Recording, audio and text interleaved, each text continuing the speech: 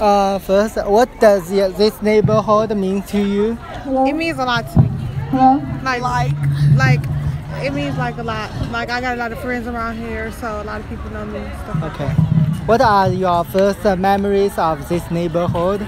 The first memories of this neighborhood, I was playing with my sisters and them outside, and some of the kids came and greeted me. If you can change one thing in this neighborhood, what will it be and why?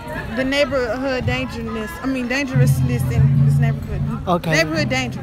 Thank you. You're welcome.